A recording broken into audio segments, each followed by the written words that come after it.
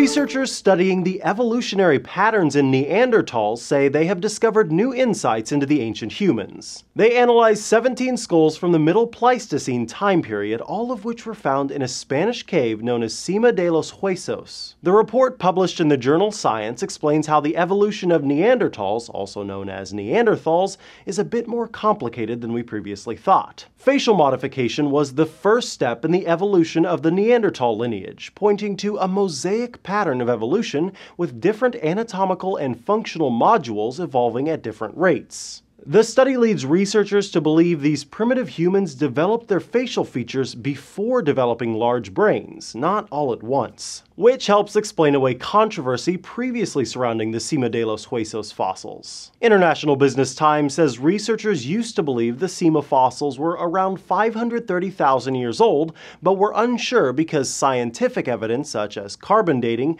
didn't match up with the shape and development of the skulls. Using 6 different techniques to date the fossils, the team discovered they all converged on 430,000 years ago. The researchers say this discovery helps to confirm something called the accretion model. According to the National Center for Biotechnology Information, the model holds that late Pleistocene hominids evolved in partial or complete genetic isolation from the rest of humanity. In simpler terms, the researchers have compared the model to HBO's Game of Thrones. While large tribes competed with each other for survival, each tribe's gene pool was still largely isolated and evolved to survive based on their environment. And one more comparison to the popular series, the scientists noted environmental changes like thick patches of ice and glaciers may have led to the different periods of diversification.